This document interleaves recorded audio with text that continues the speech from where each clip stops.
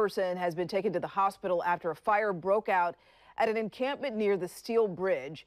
And tonight, investigators say the fire appears to have been started by people who were living inside the area under that on-ramp. Fox 12's So-Young Kim is in Northwest Portland with the details. We're here at Northwest Everett, where firefighters say they had to use a modified sledgehammer to create holes to access the flames coming from inside those walls. People say the big scene near Northwest NATO Parkway on Wednesday afternoon caught their attention. A quick walk had to get rerouted to avoid some of the tape, the warnings. And say after making their way around the fire crews, the smell hit them the hardest. It seemed like I was smelling kind of plastic to me. It was smelling kind of toxic to me.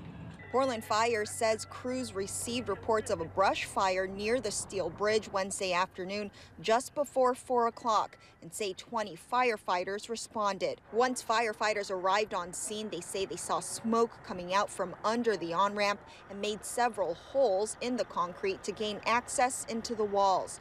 Crews say once inside they saw flames and found some personal belongings had been burned. Fire crews say the tunnels led to individual living spaces and that people had even leveled out the dirt within the interior of the on-ramp to make it more hospitable. People riding the Max nearby say it's sad to hear about another fire near an encampment. It's a homeless camp.